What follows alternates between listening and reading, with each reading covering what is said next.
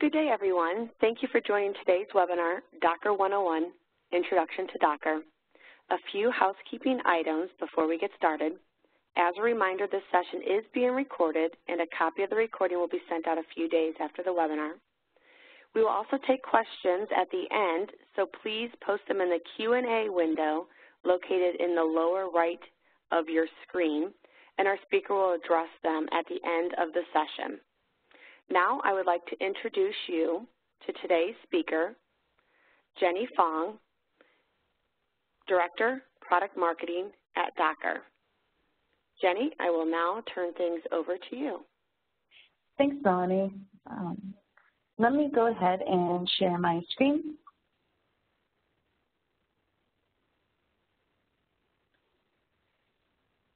Great, so thanks everybody for joining us today. My name is Jenny Fong. You can follow me at TechGalJenny. And today what we're going to talk about is the basics of Docker and Docker containers. So what I've got planned is we're first going to set up the stage on the market context. Why have containers been rapidly adopted across major organizations? Why now? And then we're going into the basics. So what is a container? What does it look like? How does it run? And from there we'll go into, if you progress with containers, how do you run Docker in production? And then finally, I'll close with a few steps to help you get started with Docker. So let's go ahead and get started. So Docker is the leading software container platform. It was originally founded in 2013. The concept of Linux containers isn't brand new, but what Docker did is made it fundamentally easier to use, and it addressed a lot of the key challenges that developers were initially having around agility. So one of the key benefits coming out of that initial innovation is that Docker has helped solve what we call the works on my machine problem. So if we take a developer who's building something on their laptop and move that into test and QA and then into pre-production and production, what we used to see is a lot of different compatibility issues that would cause something that was working in one environment to break down in another environment. So containers solved a lot of key problems on the developer side, and as that maturity has grown, we've seen the ability of containers to address a lot of other different IT issues and challenges. So I always like to say today we're in this era of digital transformation where all industries, banking, real estate, retail, manufacturing, everybody is looking at how they can leverage the digital economy and realize the importance of having modern experiences for their customers, and that general transformation is coming from a lot of different angles. In this diagram, the first one is application modernization. So organizations are looking at how do they take all of their traditional monolithic applications built, in the 90s and in the last decade and modernize them for this new digital economy. Separately from that, organizations look at what their cloud strategy is going to be, and that could be a mix of adopting public cloud, making sure that they can run a hybrid or multi-cloud environment, and the benefits that cloud brings to organizations. And then finally, DevOps practices. So this is a process around continuous integration and continuous delivery for accelerating how a company brings a new concept to production. So within these three initiatives, I would say every CIO in major organizations has investments in these areas, and it really is a key factor of why containers are becoming ubiquitous across all environments and all industries. Now, when we look at the fundamental challenges that organizations have, it's that we are in this transition where there are different and diverse technologies that you have to deal with. There's, running in a physical environment, running in a virtual environment, running things in your own data centers or leased to the data center or in the public cloud. Most organizations are going to have a mix of Linux and Windows workloads and a mix of traditional monolithic applications as well as investment in these new microservices-based applications.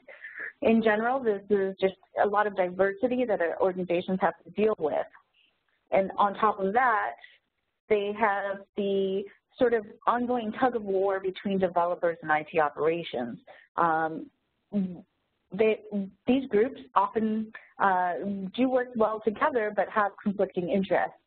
So if you think about a developer, they are wanting to be able to code and ship quickly, while IT really wants to ship securely and ensure high availability in the design.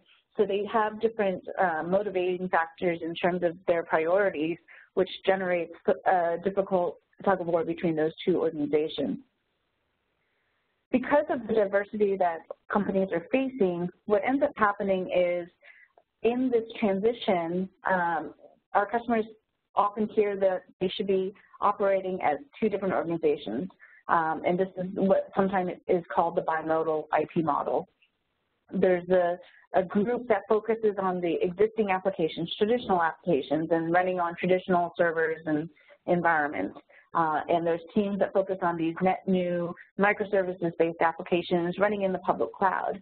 And so what we hear is from customers that, you know, they're looking at building an organization that has these two different teams, this bimodal structure. But in reality, what we know is customers all want to just have one mode, which is fast. It means being fast in how we innovate, fast in how we handle our traditional existing application portfolio. It means being fast in how we develop, fast in how we move from development to production. And that's really the space where we see the opportunity for containers, which is the ability to help customers run any type of application, whether it's microservices or traditional, whether it's Linux or apps or Windows, and run those applications on any infrastructure. So on your, you know, traditional big servers and hyperconverged infrastructure in the public cloud, and making all of this agile, scalable, portable, and easy to patch and update. So that is the market context. That's the opportunity for containers. So let's go into what exactly a container is. So to do that, it's best to kind of go into our time machine and travel back to how things were and what's possible today. So let's start with, you know, the initial foray into applications, which is there was one app per server, per physical server. So an application was developed maybe on WebSphere or WebLogic, maybe it was a .NET application, and it was running on a host operating system, running on a physical server. It was a one-to-one ratio, which has a lot of different limitations. One of them is that server technology kept improving. We talked about Moore's Law and the chips getting more and more powerful.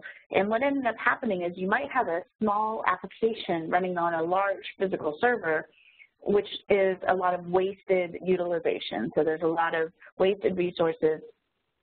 But the fact of bringing up a physical server on demand is, you know, it's a multi-day process. So procurement, installation, configuration, all of that took a lot of time. And what that meant is that organizations, when they have a new project, would not be able to even start hosting a new application for several days or weeks or even months because of that challenge. So in comes virtualization.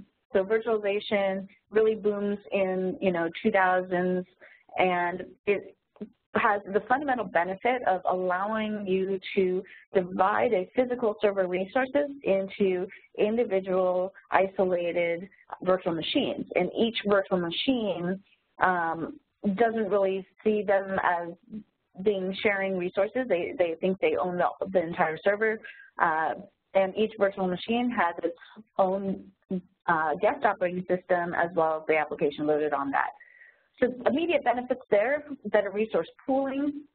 You go from a 1-to-1 ratio to 8-to-1, 10-to-1.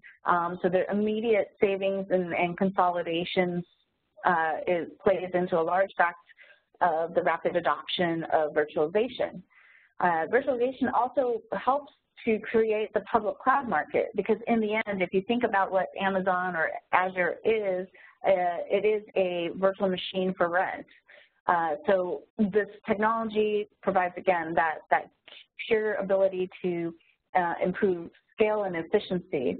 But there is still a little bit of challenges here, which is that when you create a virtual machine, you are still creating a full copy of a environment. So again, the virtual machine is an application loaded on a full operating system, has full CPU allocation, storage, and RAM associated with it.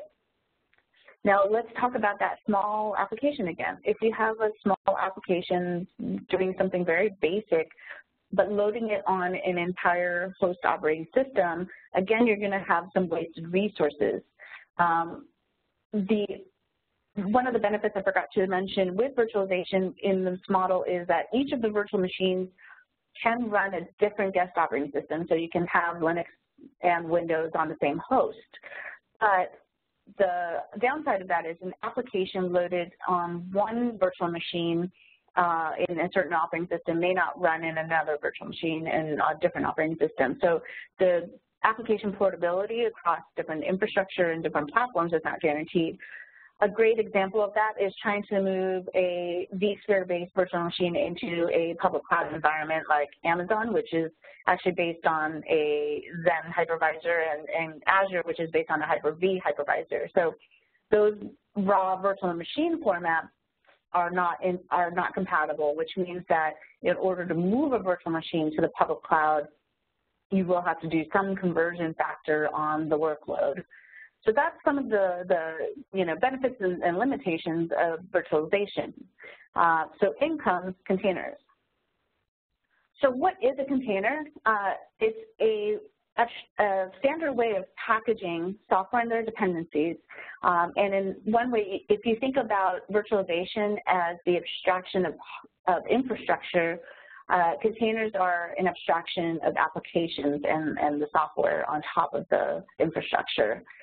When you containerize an application in the similar vein as virtualization, you create isolated applications, but they can share the same OS kernel, and this is something that plays into some of the key benefits of containers, which we'll talk about shortly. Docker was the first to really standardize the format of container runtime, and it became widely adopted, and Docker continues to be the leading platform for containerizing Windows applications. So Windows-based and Linux applications can all run Dockerized containers.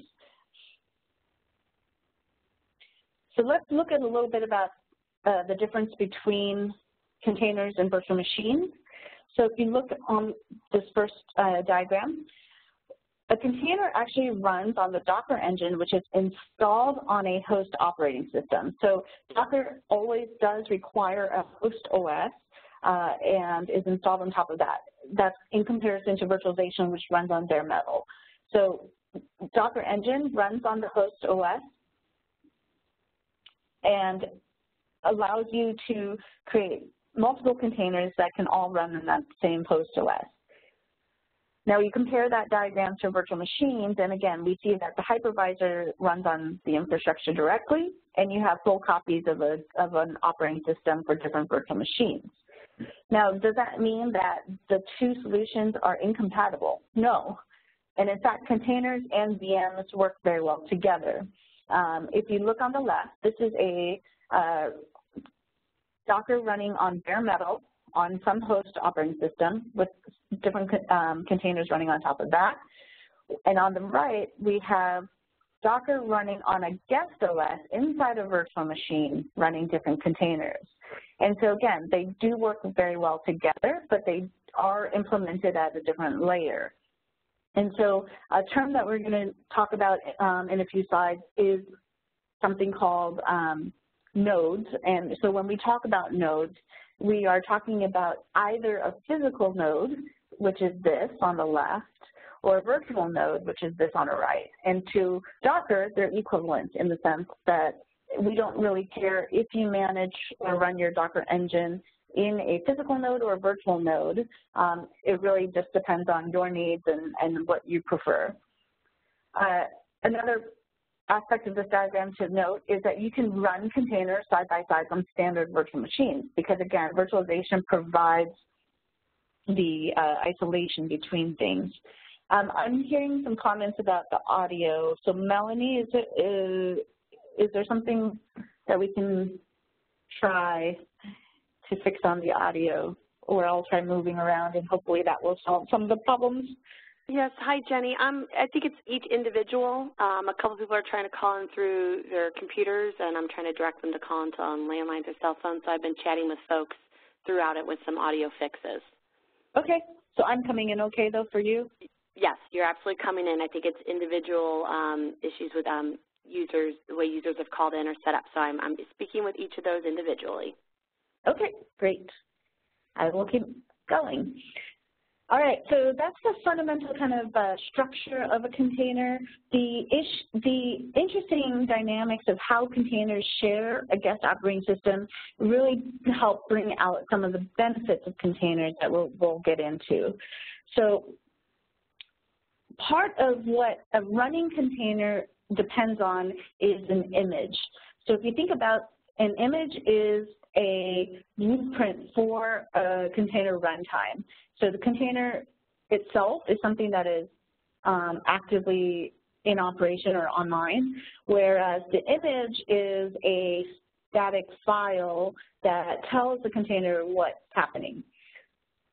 Understanding the image layers helps to really explain the value of container technology and how that benefits users. So a Docker image is made up of different file systems that are layered on top of each other. So in this diagram, you can see how each image consists of multiple layers, and each layer is just another image. So it's a little bit of a, think of it as like Lego stack of building an application.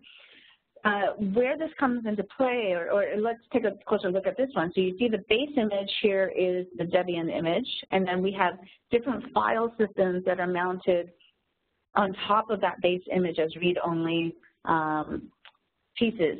And then the last piece is the writable containers. These are the differences between the base images. So what that really means, and this might be a little bit of an abstract concept, this next slide may help you understand, is that when we build containers, we can share base images that have the same underlying platform. So in this example, we have one host OS, which is Ubuntu-based. We stack layers of either Java or Nginx here. You stack another layer of Apache Tomcat, and you can run all of these different containers on the shared layer. What that means is every time, if we're looking at these top 4 boxes on the left, every time I deploy one of these applications or one of these containers, I don't have to redeploy a full stack. So in a virtual machine, you would have to load Ubuntu, load Java, load Apache, load Maven, then the app. Because we're sharing these layers, as long as these have already been loaded in our system, the next container will just reuse those pieces. And so that really cuts down in the disk space and memory usage, and it makes it a lot faster to boot up a new container which already is leveraging these. So that's one of the key benefits of the container technology, is that ability to share these layers. And so in order to help really demonstrate this, let's do a quick demo. So what I'm going to actually do is run a local Docker on Mac here. This is installed in my laptop, and you know what, I'm going to increase the font so everybody can see. Okay, so this is my laptop. I have Docker for Mac installed, and what I'm going to do, actually I need to go a little bit down so I can get there, is share the version. So what you see is I've got 1706 Community Edition, that's what CE stands for, and we'll talk a little bit about that, running on my local Mac. So the first thing I'm going to do is I'm going to pull an image from a public repository. So an image, again, is the blueprint to a container. And I'm going to, oh, you know what? I just realized I'm not sharing my full screen. Thank you for the folks who are keeping me honest here. There we go. So unfortunately, you missed the step, so I'll just pull a different image so that you guys can see it. So what is happening is there's a repository, and you can either have public repositories or private repositories, and then you can pull different images down from the repository. So I'm going to now pull a different image just so you guys can see this. Now, a couple of things you'll see is this is coming from public repository. It'll always look for the latest unless you specify a different version. So what's happening now is I'm pulling an image of Ubuntu from a predefined library. So right now, you saw that pull was complete. Now I'm going to show you all the images that are on my local laptop. So these are all the different images I've got already downloaded. I've got Ubuntu 12.04 because that was one time where I specified the version. This time I just said latest, that's the default. I have some other things here. So that is all, these are all the images that are running, that are saved into my local environment. Now I'm going to do a container LS just to show you I don't have anything actually running. These are, again, just blueprints.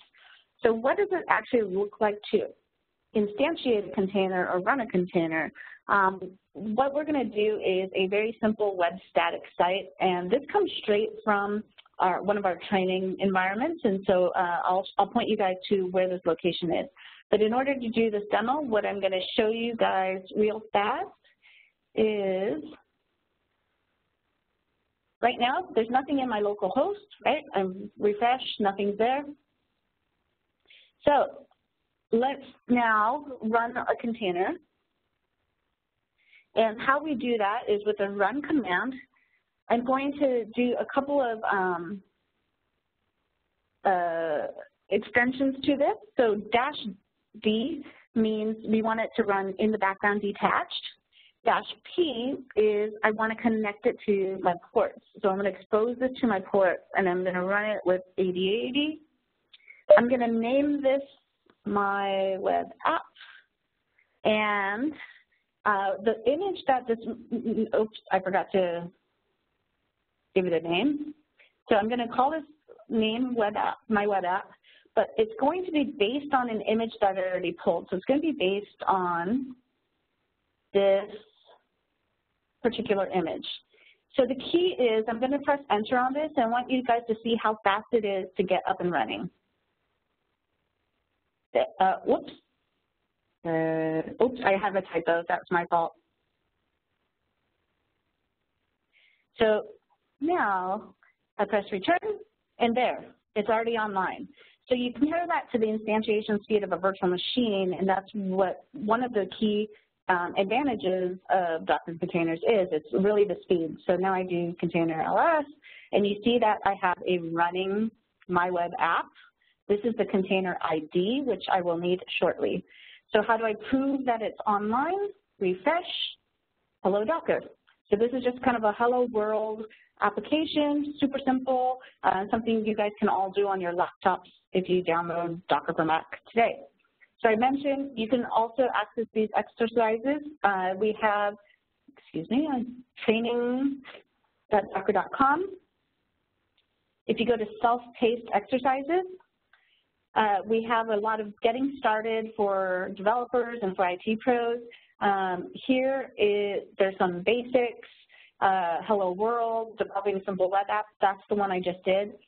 One other aspect that you can do within the site is if you don't want to download Docker for Mac, but I really do highly recommend it, or Docker for Windows or Docker for Linux, whatever your workstation is. It's super simple and free, but we also have this emulated environment, which gives you a lot of the same capabilities. So I'm in the emulated environment, and I can run the same commands I just did, right? So highly recommend everybody who's learning to go to these sites. So let's see. Just a couple more things I'll do is I will now stop this particular container. I had already copied it.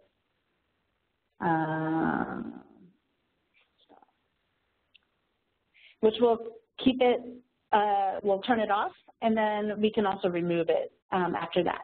But that was just a real quick basic demonstration to let you guys see how basic container runtime works.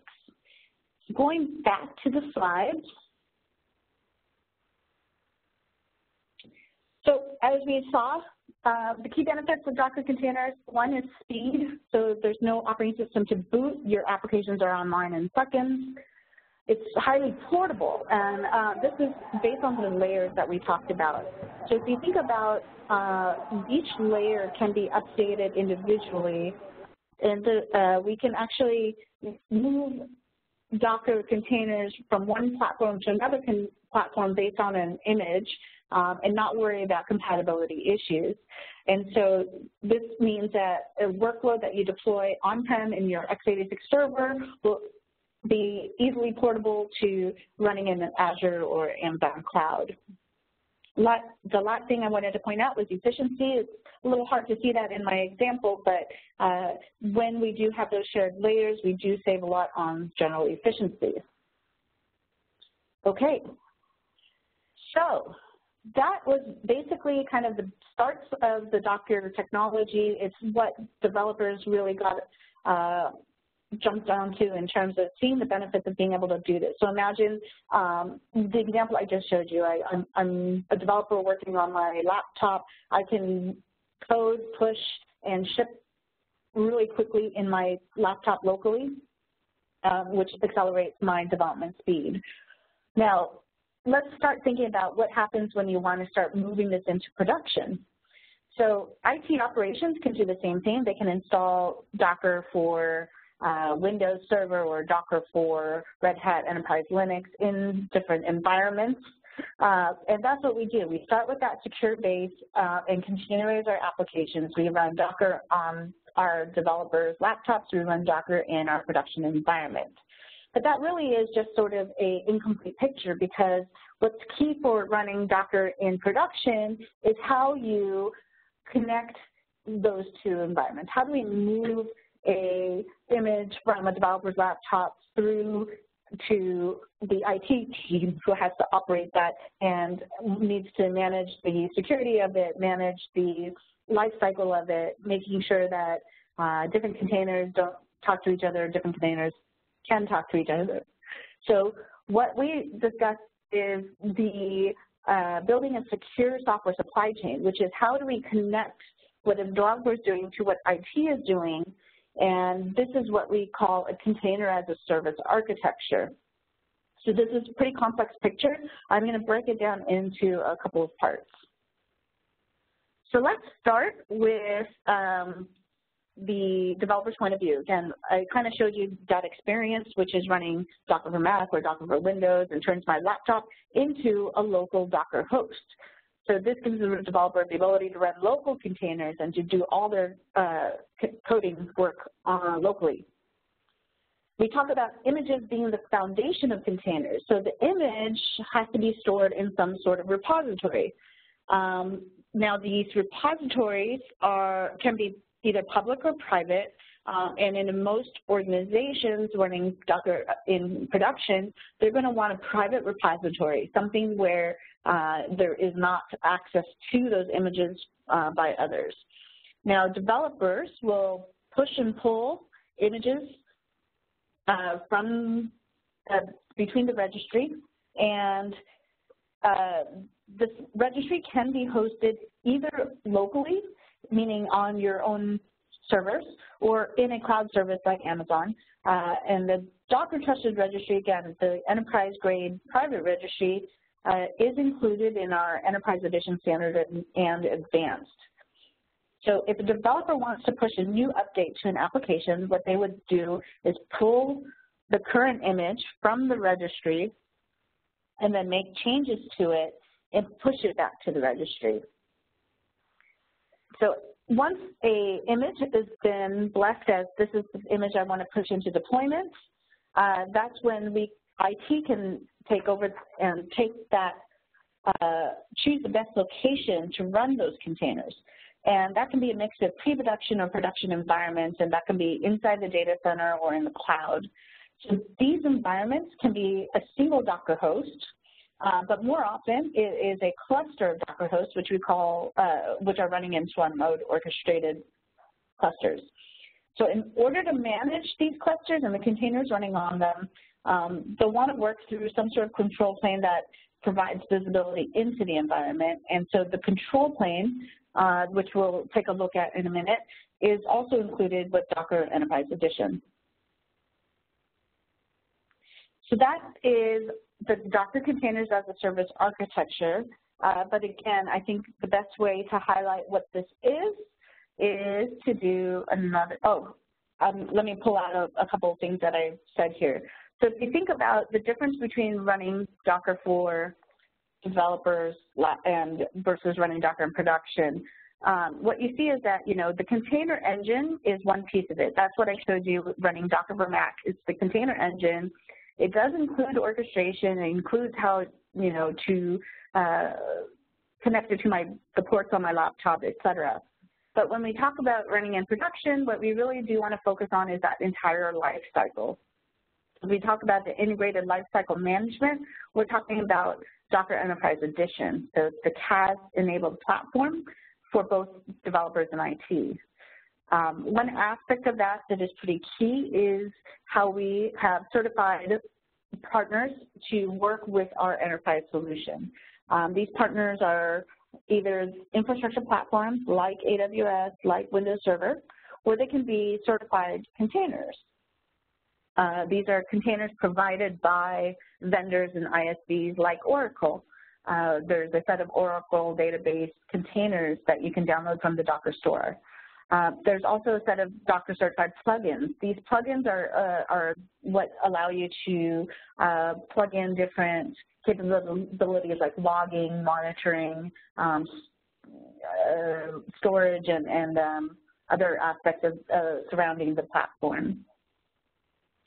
So here's just a quick list of what you can find in our Docker store today with different, again, containers, plugins, and infrastructure.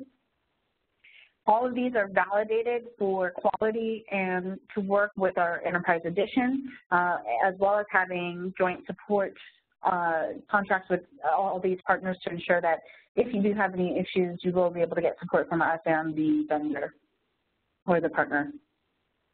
Now I will jump into the demo. So for this demo, what I'm going to show you is a, oh no, I think I closed the window, so give me 1 second. I'm going to load it up again. I apologize. I had it open. I must have accidentally closed it. So what I'm going to be logging into is a new environment that we have for people to trial Docker Enterprise Edition. And again, remember, Enterprise Edition and how it's different is that Enterprise Edition includes both the private registry solution as well as a universal control plane for managing your environment. And so now I'm going to share my screen. Here we go. So we will be making this trial environment available to customers. It's hosted so that you don't have to actually install or configure Docker Enterprise Edition in any of your own hosts. What you do is you get a 4-hour lease into this environment and you can play around with it. So as I mentioned, so there's kind of 2 key pieces available in Enterprise Edition: the universal control plane for managing it, and Docker Trusted Registry, which is for the image repository. I'm going to shrink this down so you guys can see a bit more of this. There's also an admin console, which is just like what I showed you with Docker for Mac. So again, I can do this. So right here, we're running 1703 EE, the Enterprise Edition, in this particular trial environment. There's also a guide of steps for learning more about Docker. So when you get access to this environment, you'll be able to run through some exercises. For now, let me just walk you through a few of the key kind of views here. And what you see first is the dashboard. This is just, what is happening in my Docker environment. Actually, let me start with the trusted registry. I have a couple of different images that are already here that have been preloaded for me. What I can do in the console is similar to what I did on my laptop. I can pull image from our public repository, and I am, sorry, I forgot. So that's downloading, and while that's downloading, I will go back to the view of Docker Trusted Registry, and you'll see that this will show up here. So this is the UI that the IT operators can use to manage the registry. The key to managing the registry is the permissions and allocations as well as the policies behind them. So for example, I may have different teams that should have different access to different repositories. I can create new teams or new organizations and then assign them access to different repositories. And then within the repository itself, there's a couple of good security enhancements that we've added to ensure that Docker running in production is secure for your organization. One is what you see here. We have a concept called image signing and image scanning. So image scanning is comparing your image that you've checked into this repository against a list of known vulnerabilities that come from the NIST CVE database. So you scan an image and it compares it against the list and lets you know if there are different critical and major and minor issues. So if I view the details, I can go into it more. So you see that in this particular image, we have a couple of different components. BusyBox, for example, has a critical and a major inside this component. And here you can see these are the specific CVEs that are at issue.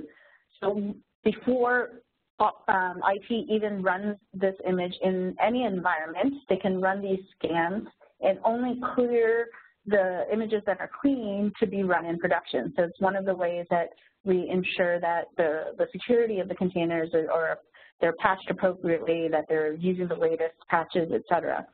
So that's one of the key aspects within image registry, access control as well as repositories.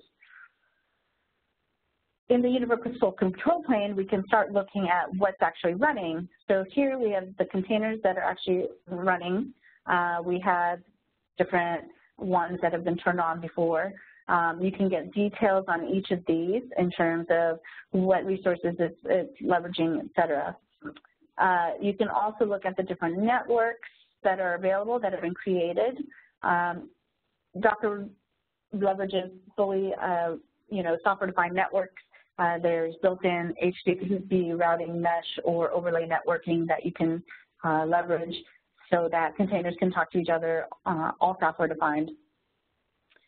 Your storage volumes, and then secrets. So secrets are passwords for the actual containers, and it's another way to validate who has access to a container and who's running them. Another key security capability for our customers. Okay, that is just a brief walkthrough of Docker EE. I'm going to jump back into the slides. So what I just showed you is Docker Enterprise Edition Advanced, which includes the trusted registry, the private registry, the universal control plane, as well as the basic engine. And so how you actually deploy this and how this actually is installed and configured is we have the first group is a set of UCP managers. So if you consider the nodes discussion I brought up, so node to Docker can be a virtual machine or a physical host.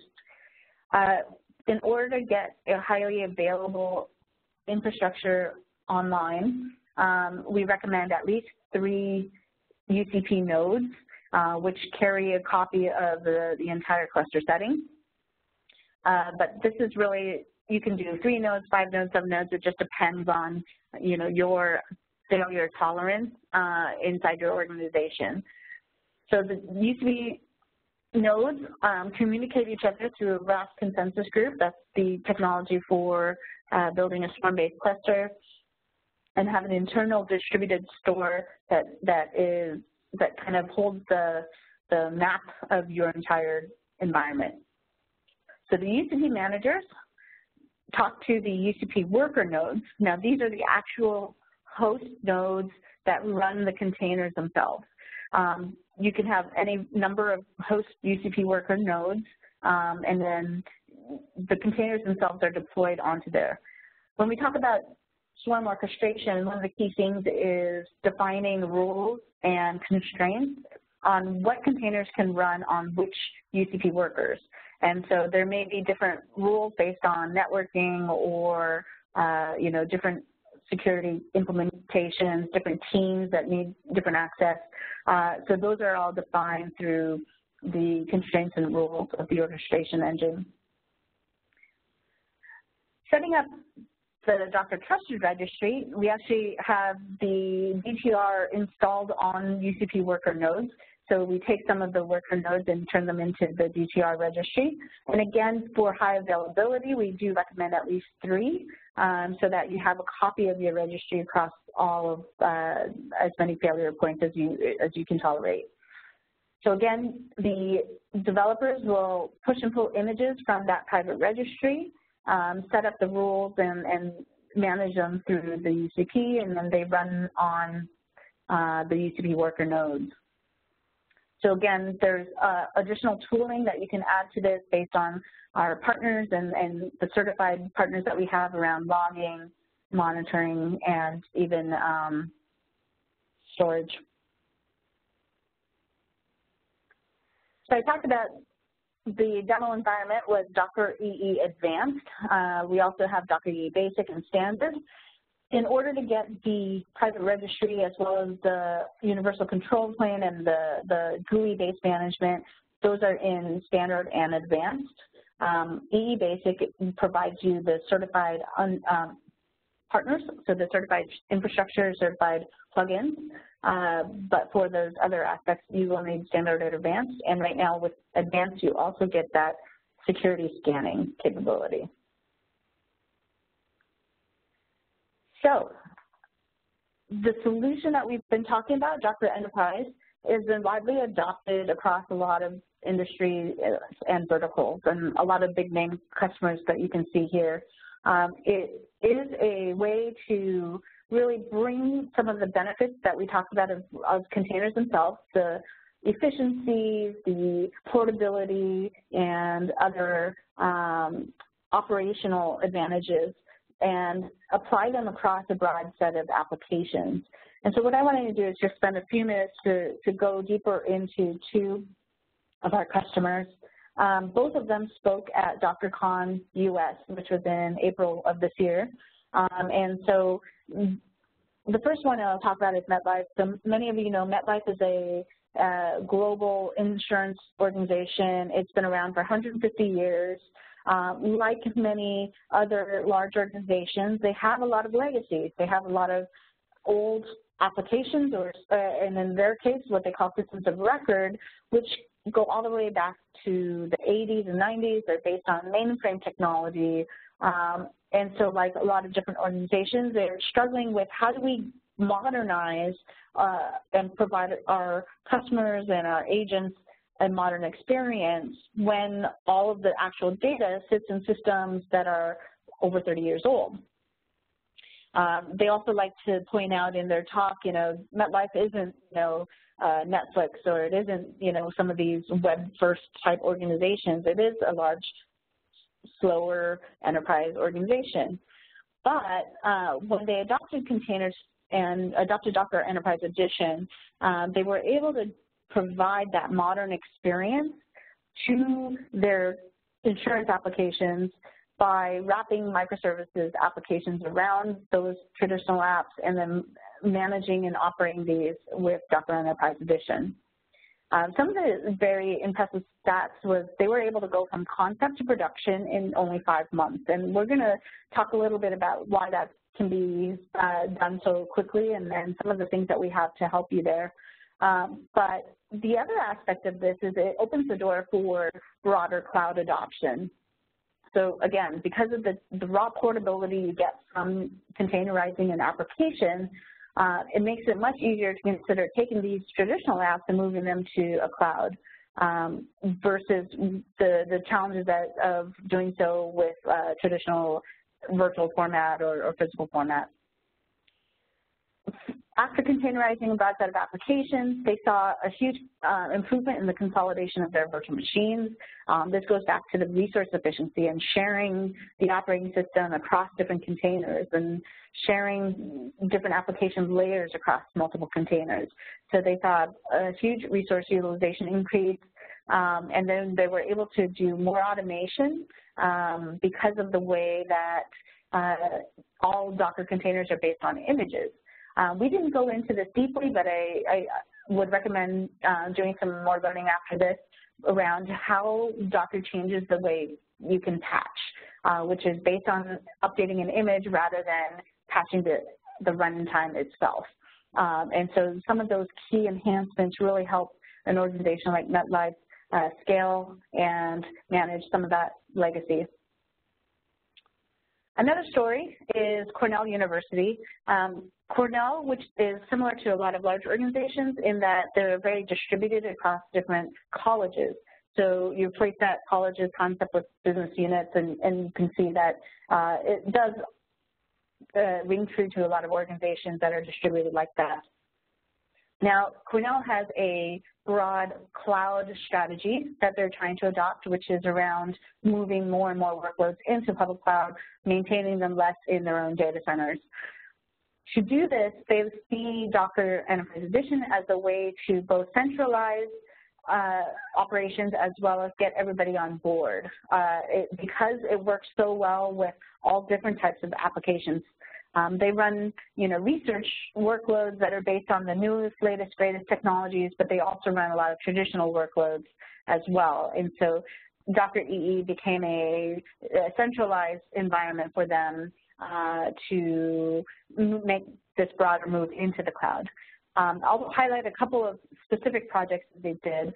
So one was they had a internal wiki based on Confluence that was really, really out of date, partly because they had so many customizations built into their deployment that it became harder and harder for new team members and people who leave the organization, don't, document everything well. So it became really hard for them to actually patch that application, and it became a chore that people didn't want to do it. With containerizing that app, they were able to really immediately see benefits in terms of a 10x decrease in time in maintaining that particular application. They also see that instead of patching, haphazardly, maybe once every 12 to 16 months, they are now able to patch on a monthly basis. Another key benefit for them is when they bring on board new developers, it used to be a huge onboarding and on-ramp time because the developers had to adhere to these really, complex 10-page setups.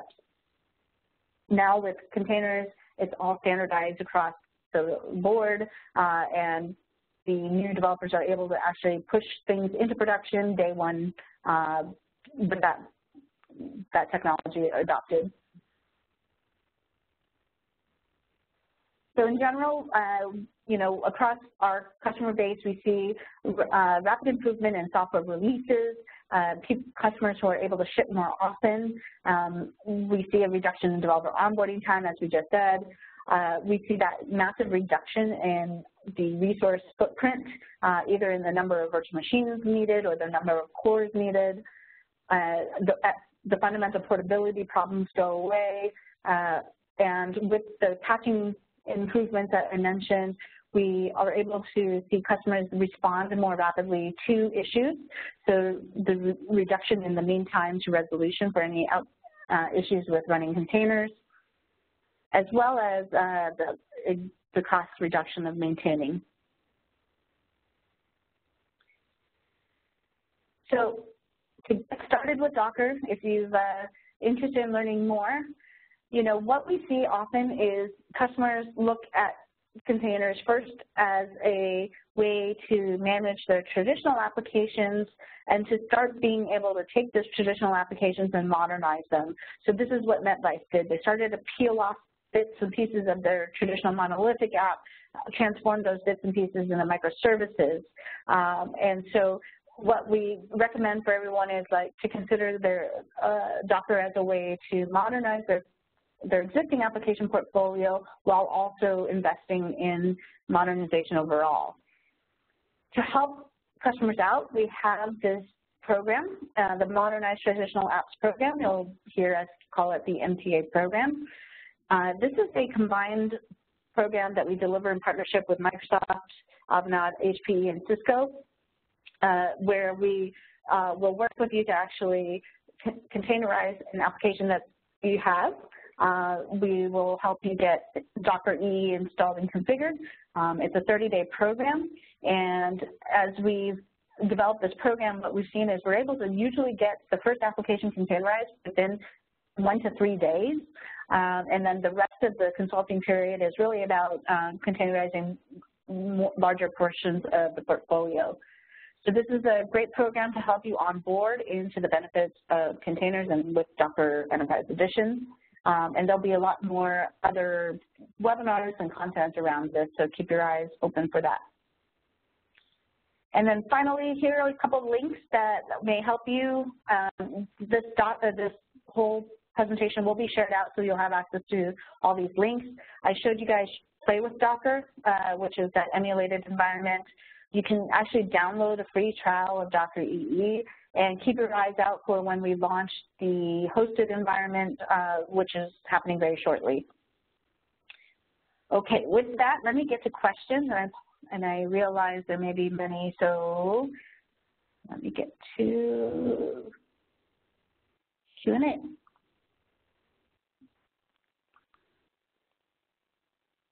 Okay, so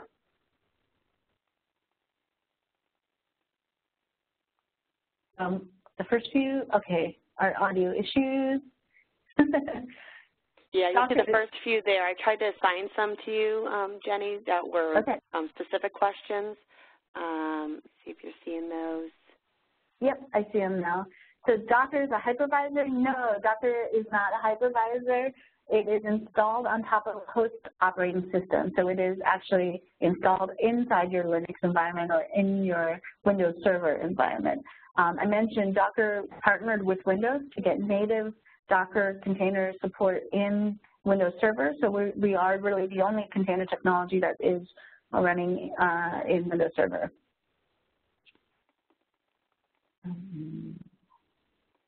Is the base image reused at image build time or at runtime? At runtime.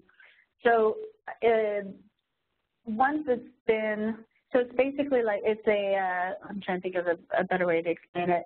So Docker uses copy on write, which means that every instance of your image uses the same files until one of them needs to be different. So if there's a layer that needs to be different, then at that point it copies the file and creates its own version. So that's so an image, so, and then I'm trying to think of another way to explain that. So this means that the Docker image will not need to write anything to disk to spawn its process. So that's why we're able to get that speed advantage.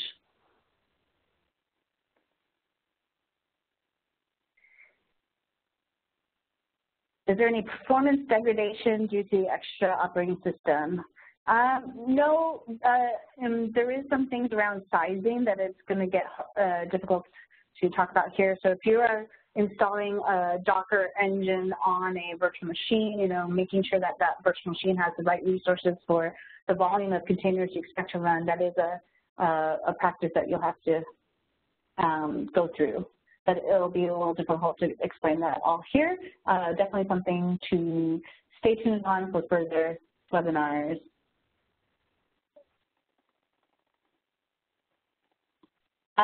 In my Docker for Mac demo, I did a -P8080. What it is so each of the Docker editions, so Docker for Mac, Docker for Windows, Docker for AWS, they're specifically tuned for the underlying platform. So in the case of Docker for Mac, it has it's booted up as like a virtual machine inside of Docker, inside my Mac. And what I'm doing with the 80 to 80 is just saying turn on the external port 80 to my internal port 80. So that was just a mapping of the ports.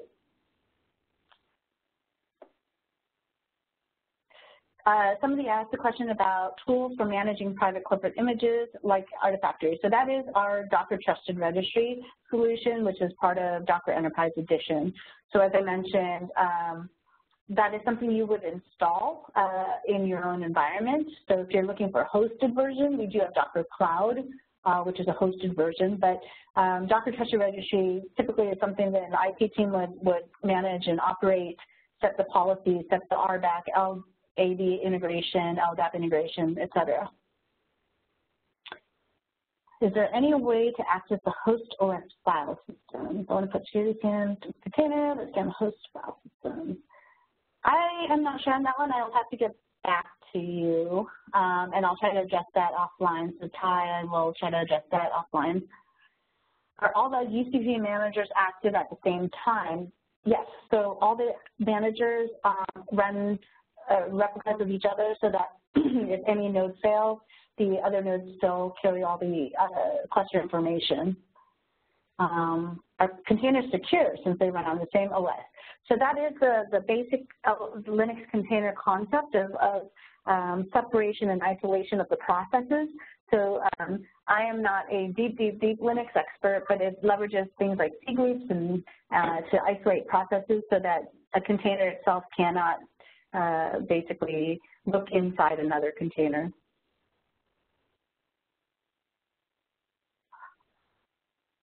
Are there guidelines on how many managers there should be based on number of worker nodes?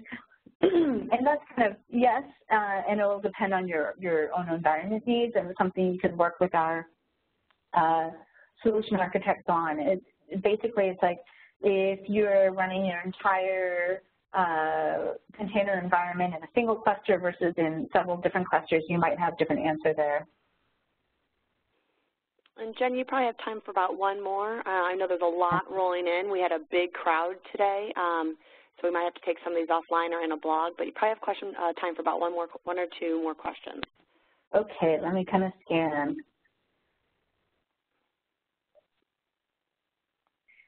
So a little bit on the difference between the Enterprise Edition, Basic, Standard, and Advanced.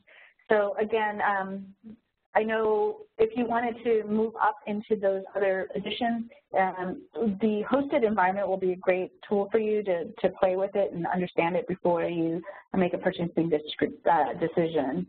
And yes, I think that's the last one I can get to. So what we'll do is after the webinar, everyone will get a copy of the slides and we will post the recording. And what we typically do as well is we will do a quick Q&A blog post with all of your different questions there. So keep an eye out on the Docker blog for that information as well. Okay, well, thank you very much, Jenny, and thank you, everyone, for joining today. This does conclude the webinar, and as Jenny said, the session was recorded, and a copy will be sent out to you in the next few days.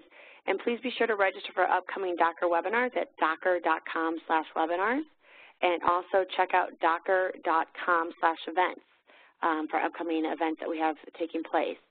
Thank you again for joining us, and we hope you have a great day.